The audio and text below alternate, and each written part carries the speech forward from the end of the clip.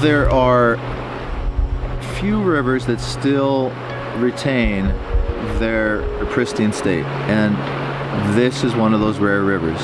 The Jarbidge and the Bruneau both have this intimacy.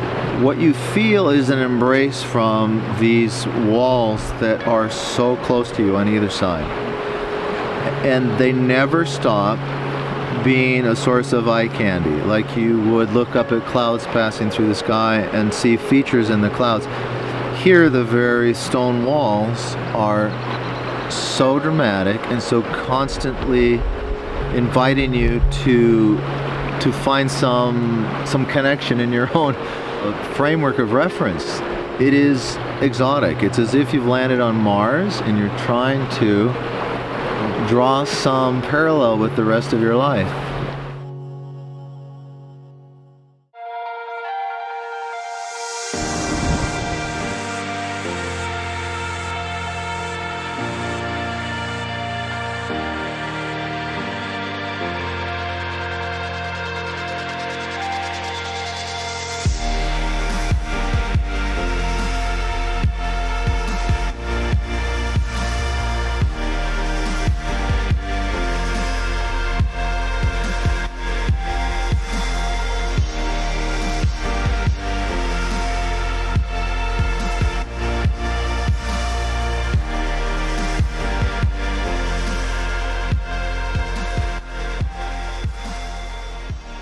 Jay, what do we got going on here? We're here at Castle Grey Skull, our first portage, the Jarbidge Bruneau.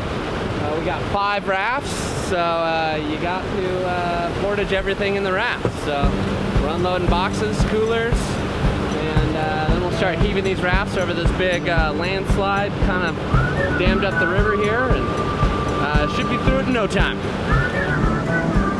Have you heard about summer snow? When it falls on you, your blood runs cold. But don't you sweat your pretty skin, 'cause it melts away for it sinks in. And you dream about this very night, when the moon runs down the summer sky. Could it be the morning of the spring, when the sea runs dry and start to sing? Have you heard from the sky all about it? Down the river, high tide flows around it. Through the whispers of pines, I hear them sing. The more you love, the more you live.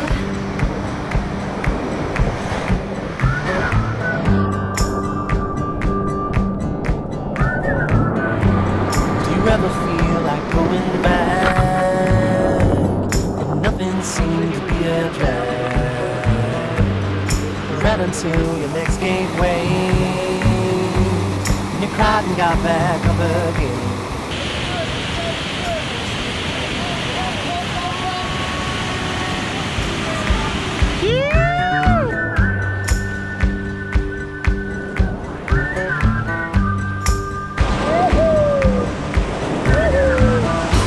Have you heard from the sky?